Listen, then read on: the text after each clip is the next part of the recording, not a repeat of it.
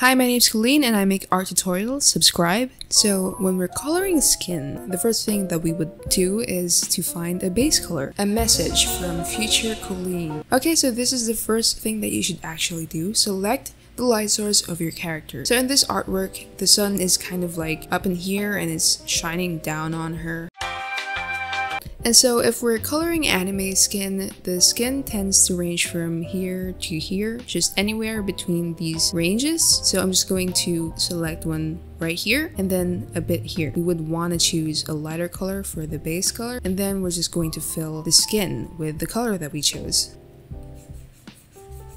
Bam! Now that's what you call real talent. Okay, so now that we have our base color, we're going to go ahead and select another color. Okay, so I'm just gonna explain to you guys what this is. So I literally just learned this 5 minutes ago. I've been using this for many years now, but I only knew the names now. So this right here, this circle, this is called the hue wheel. And what it basically does is it adjusts the hue. And this little square here, this is maybe it's a color square, I have no idea. But anyway, it allows you to choose saturation and the brightness. So if you go from here to here, you're adjusting the brightness, and if you go from here to here, you're adjusting the saturation. So if we're gonna pick a secondary color, the first thing that we would do is to eyedrop, and then we're gonna slide our hue all the way down here, just a little bit to the left so that it's a little bit warmer. And then we're gonna raise the saturation just a little bit like this, just to make it a bit warmer. So I'm going to select the airbrush tool. So I chose a huge size for my airbrush, and I'm going to brush over this part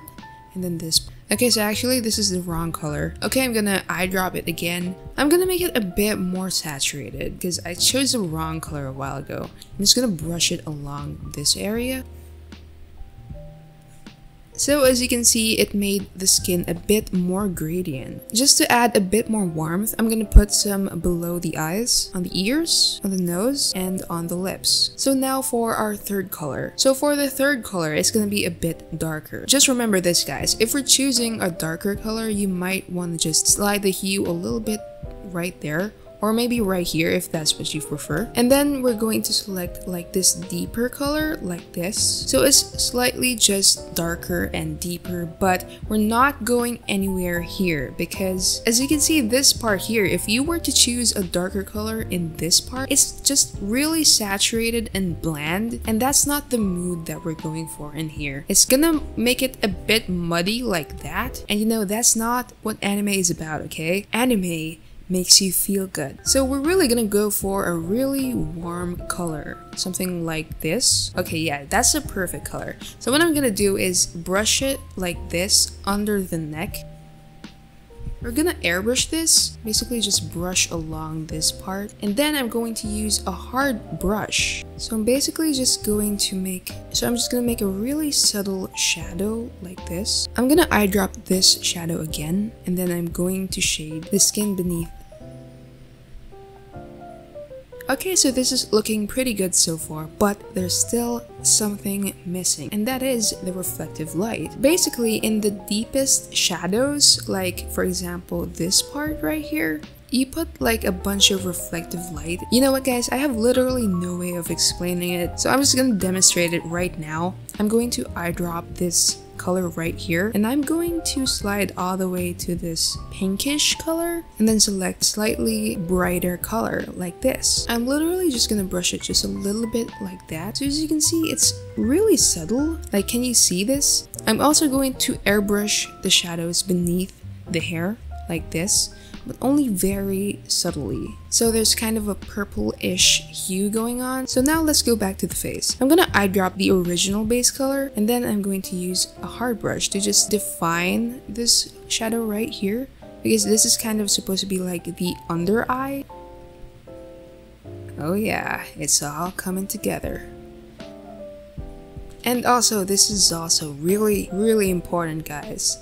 How do we make the lips juicy? Okay, this is a very important step. Just eyedrop this color and then go over to this part. Just choose a really saturated color like so, and then use an airbrush. So we're going to just brush over this part very light, and then what we're gonna do is we're going to slide again right here, and then choose a very light color. And then I'm gonna add little dots like this.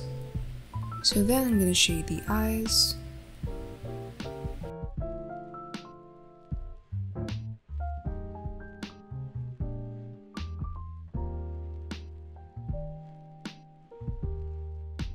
And lastly, we're going to add the blush. Okay, so just use an airbrush and then I drop this base color, and again, we're going to choose a warm color. And I'm gonna select a huge size so that I only brush it once like this. So this is really subtle, but it does the trick. I'm gonna use a hard brush just to like add a couple blushes like this. And for the finishing touch, I'm going to add highlights. I'm gonna eyedrop this again, and I'm gonna choose a really light color. I'm gonna add it here, here, here, and somewhere here.